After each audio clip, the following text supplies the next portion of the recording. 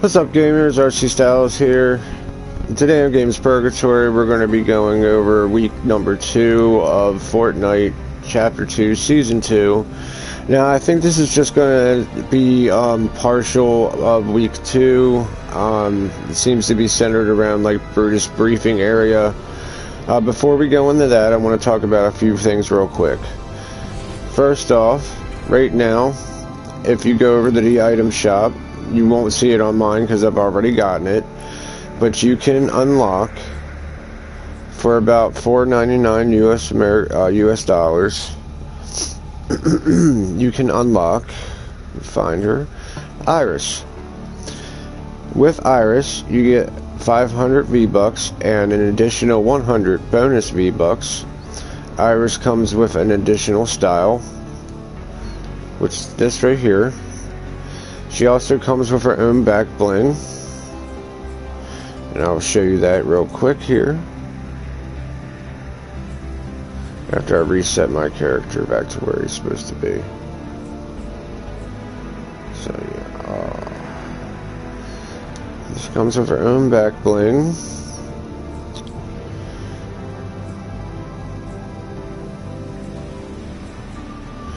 That is the roundabout.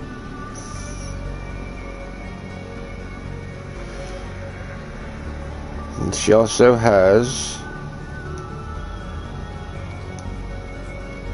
her own harvesting tool as well, and that is the pop axe. Again, she's available in the store for about $4.99. You get all these items, 500 V-Bucks and an additional 100 V-Bucks for a total of 600 V-Bucks. Not a bad little deal, especially if you collect skins like your baseball cards. Okay, so getting into the week 2 challenges overview. First, go over here because I haven't seen this on the challenges map itself, but you can see here where it says you want to find shadow safe houses. It looks like you need to find about 5 of them, and I would imagine that you need to do that in solos, duos, or squads. Considering that only in solos, duos, and squads can you get the activations for like the henchmen and stuff like that. In Team Rumble, they're not available. So let's go down the challenge table here. I'm just going to go to all of them, and I'm going to read them off of my list here. It may differ in the order that is right here in front of us on the screen. But first off, you want to hide in secret passages in different matches. You want to do that about 3 different matches. I'm not sure as of yet if you can do this in Team Rumble or if it has to be done in solos, duos, or squads. I'll cover that in an update video because I'm sure there's other stuff that's going to be released as well. Next up, it's going to be eliminate players with a shotgun. Do this in any mode, including Team Rumble. You would want to get at least 3 shotgun eliminations for this. Next, you want to be able to carry a knocked opponent at 50 meters. You're going to want to do this in solos, duos, or squads, because in Team Rumble they don't fall to where you can pick them up and carry them. Next, you want to deal damage to players from below, and you want to deal about 250 points of damage, if I'm reading that off the screen correctly. I imagine this means like somebody flying in, or maybe you're underneath those grates in like the grotto or something like that. Again, I can give you a more clear description of what that is at a later time. Right now I'm just going over the challenges the best of my knowledge. Next up, you want to open chests locked by ID scanners. Again, this is something you want to do in solos, duos, and squads. I don't know if there's like actual objectives like you have to do. Like I know in those areas that you have to like defeat the bosses and such like that and shake down the henchmen. I don't know if you have to do all of that in order to use the ID scanners, or if you simply have to be using one of your agent characters for this season. For me right now, that's Agent Peely and Brutus. Those are the 2 that I have unlocked. Again, I can do more elaborations on the update videos, as I'm sure there's more stuff for week 2 yet to be released, and I'll show you why I say that here momentarily. Next, you want to deal damage with shotguns to players while in the air.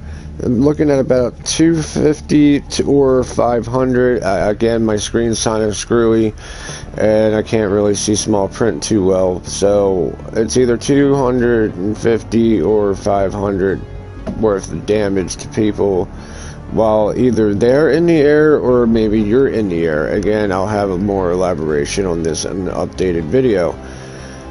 Next, you want to harvest 500 wood, 400 stone, and 300 metal. Pretty straightforward, easy peasy. You can do that in just about any match. As I said before, you want to do find the shadow safe houses. There should be about like 5 of those.